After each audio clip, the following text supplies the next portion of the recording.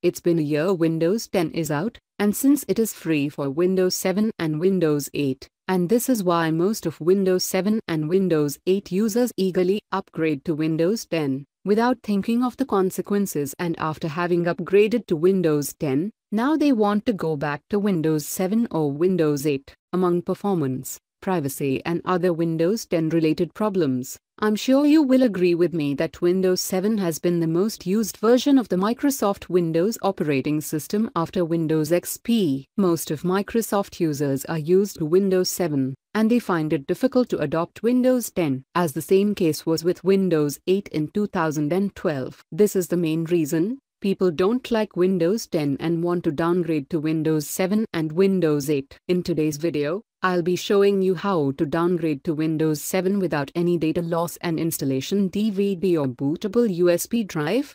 Before we start the downgrading process, there are some very important things you should be aware of. The downgrading process takes 15 to 30 minutes. You don't need installation disk or bootable USB to downgrade to Windows 7 from Windows 10. Once you have successfully upgraded to Windows 10, you can use it forever, as well as you have still right to use Windows 7. You can uninstall Windows 7 and install Windows 10, as well as you can remove Windows 10 and install Windows 7 whenever you want. All you need to do is note down product keys. You can use a key finder software to do so. I would like to recommend you to go for a clean install instead of downgrading to Windows 7 from Windows 10. You may face a plethora of errors and problems. As far as my personal experience is concerned, Google Chrome was not working. Nothing was loading in Chrome, and also had to run into some other annoying problems. You will have to wait for at least 30 days to downgrade to Windows 7. If you don't want to wait for 30 days, then you can clean install Windows 7. Though you can downgrade without losing data, but all software you install after upgrade to Windows 10 are removed uninstalled after downgrade to Windows 7. I had installed Internet Download Manager and uTorrent after upgrading to Windows 10, and after downgrading to Windows 7, I had to reinstall Internet Download Manager and uTorrent. All torrents that uTorrent was downloading were vanished, and I had to re-enter serial key to activate my copy of the Internet Download Manager. I highly recommend you download all necessary drivers for Windows 7 before starting the downgrade process, especially video drivers, Ethernet and Wi-Fi drivers. Your video card, Ethernet and Wi-Fi may stop working after downgrade to Windows 7. Do not forget to note down serial or license codes of those software you bought and installed after upgrading to Windows 10. You will need them to activate later. I hope everything is now clear to you and you have prepared yourself. Let's begin the downgrading process. Click on Start menu. Click Settings.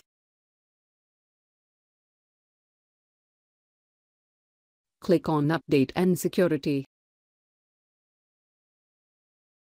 Click Recovery.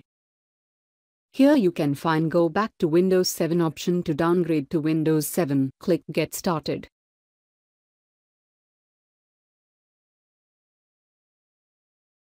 Tick mark any of given options and click Next. Click No Thanks.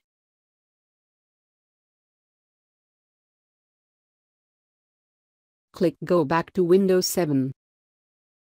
Please keep in mind, it will restart your PC, and after restart, you cannot cancel or undo the downgrade process.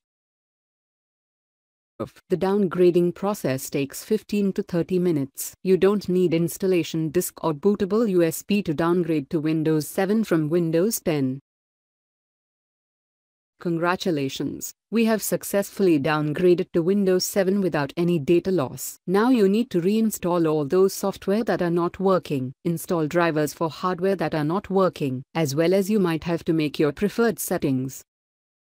I do hope today's video has been informative and helping to you, and you've managed to downgrade to Windows 7. If I could not explain anything properly, you may ask any question below in the comment section of your problem as soon as possible.